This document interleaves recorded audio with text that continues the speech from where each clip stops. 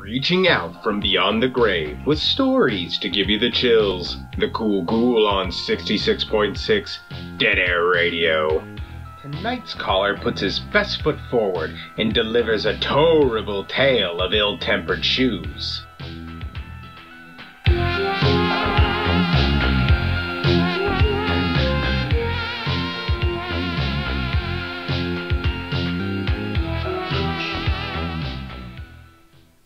Hey there, groovy ghoulies.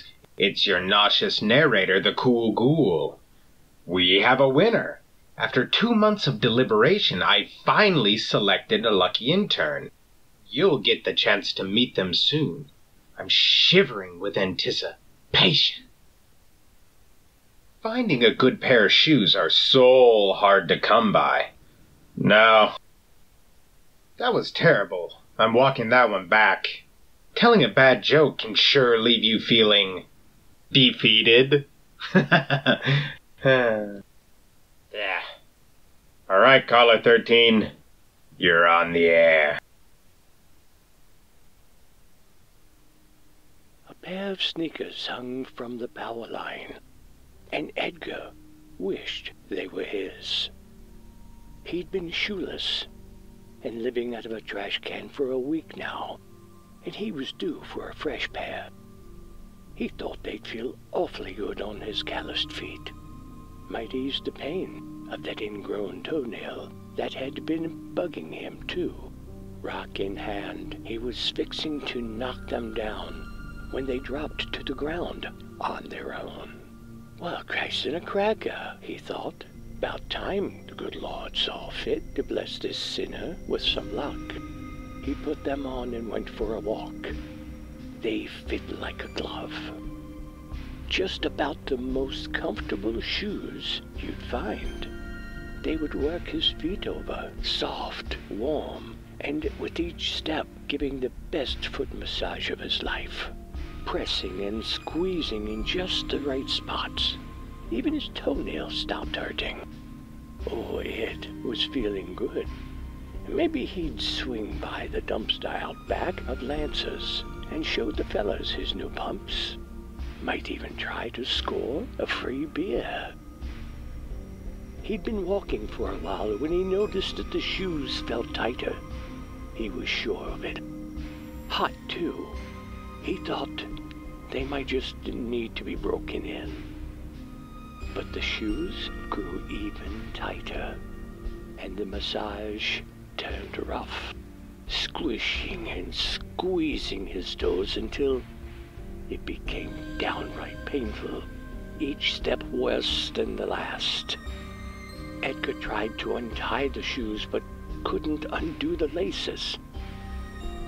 He tugged the shoestrings, and the strings tugged back. He tried again, but the shoelaces slapped his hand away. So he boxed the toe of the shoe, and they growled. The collars pulled back, and a pair of long, hollow fangs flicked forward. Edward screamed, and the shoes struck pearly barbs dug into his skin, opening his Achilles tendons, and they drank, sucking the blood from his veins. He pulled on the shoes and kicked in the air, but they held on.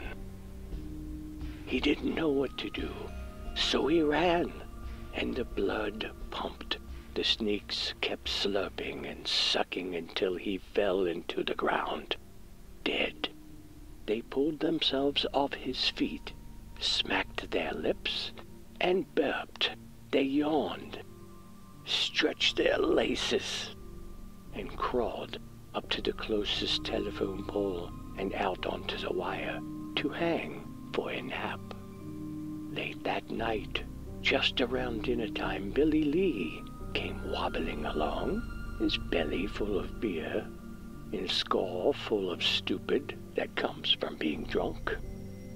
He almost stumbled over Edgar's body. "The hell are you doing laying on the road, Edgar?" Edgar didn't respond. He was still dead.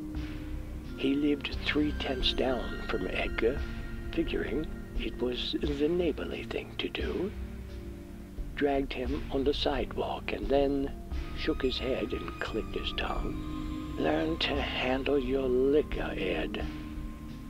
Satisfied, he moseyed on, enjoying his drunk, when a pair of sneakers landed in front of him.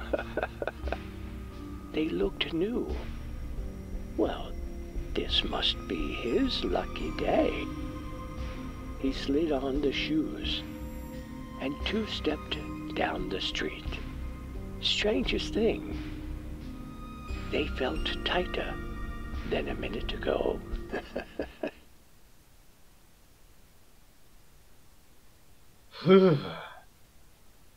Congratulations, caller. You truly laced that story with terror, and that is a feat few can match. I'd hate to walk a mile in those shoes.